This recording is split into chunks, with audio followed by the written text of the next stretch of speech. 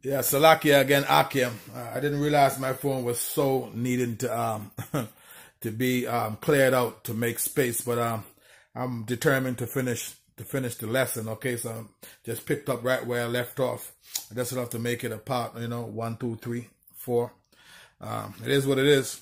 So I left off at reading First Peter chapter 2 and verse 9. I was saying, but ye are a chosen generation, a royal priesthood, an holy nation, a peculiar people. Okay, you so-called Negroes, Latinos, and Native Americans who are Israelites.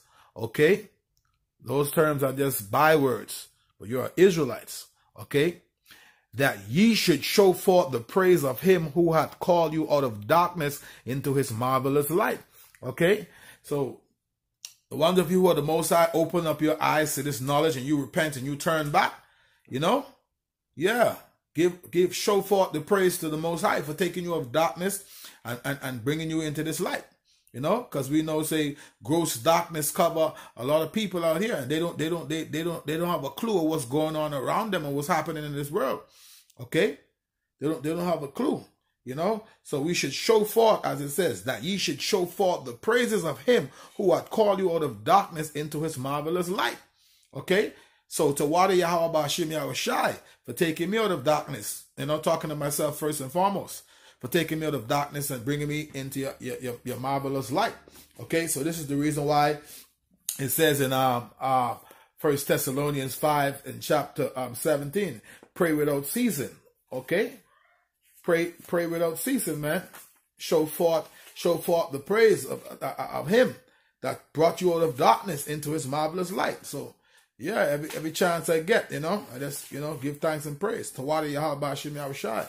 All right, so I'm going to leave you all with this scripture right here. I'm going to go into Ecclesiasticus chapter 43. Ecclesiasticus chapter I can find it real quick. Ecclesiasticus chapter 43. And I think it's at the 30th verse. Let me see. Ecclesiasticus chapter 43. Okay, here we go. Right, verse 30. When ye glorify the Lord, exalt him as much as ye can, for even yet will he far exceed.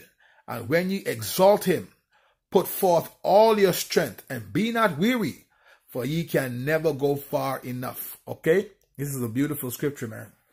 Okay, let me read this again. Ecclesiasticus, out of the book of the Apocrypha, Ecclesiasticus chapter 43 and verse 30.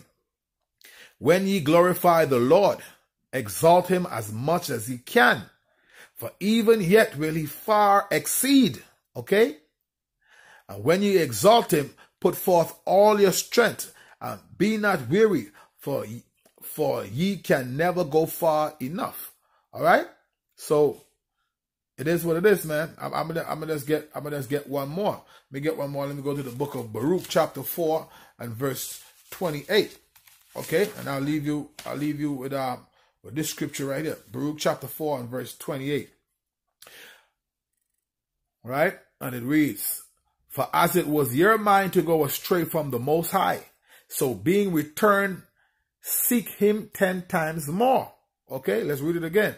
Baruch chapter 4 and verse 28. For as it was your mind to go astray from the Most High, so being returned, seek him 10 times more. All right. So, brothers and sisters, pray without ceasing and put on the armor of the Most High, as it says in the book of Ephesians chapter 6. Okay. Yeah. I mean, hopefully this lesson was edifying to the body. As the scriptures say, to feed the sheep. So through the spirit, I was just, trying to feed the sheep. So, Adawan Ratazar, that is to say, Lord willing, until the next time, I'm going to say, Shalom.